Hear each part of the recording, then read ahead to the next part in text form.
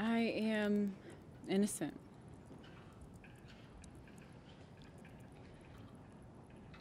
I understand that I have very little chance at beating a Hall of Fame two-sport man that everyone seems to love and adore. I'm a full-time mom, 100% for my children. And I just haven't been given a fair shake since any of this began. And far too often,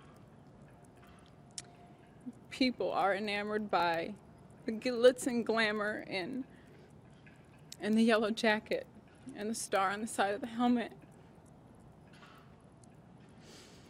But I will never give up. I will never give up fighting for my children and their protection. Never.